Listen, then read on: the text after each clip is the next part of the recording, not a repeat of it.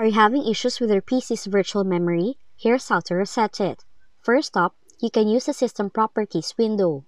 To do this, open Run, type in the following, then press Enter.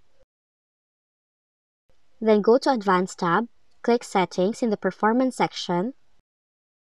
Switch to Advanced tab, click on Change in the Virtual Memory section.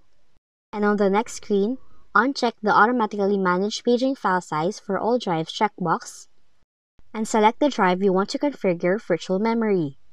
Now you have to set for the custom size for virtual memory, then check the No Paging File Radio option, and then click Set. But if you see a warning message, click Yes to confirm and select OK to save your changes.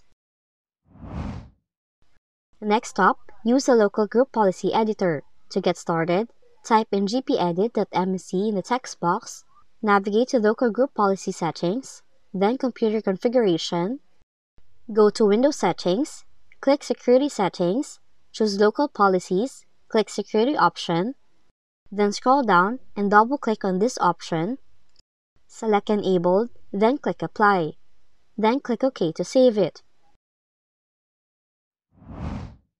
Lastly, use the registry editor by searching regedit.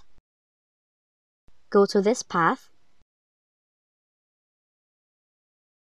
double-click on the Clear Page file at Shutdown key, and set its value to 1. Once done, click OK to save your changes.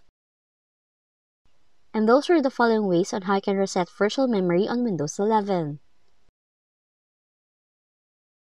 If you found this video helpful, kindly like and subscribe.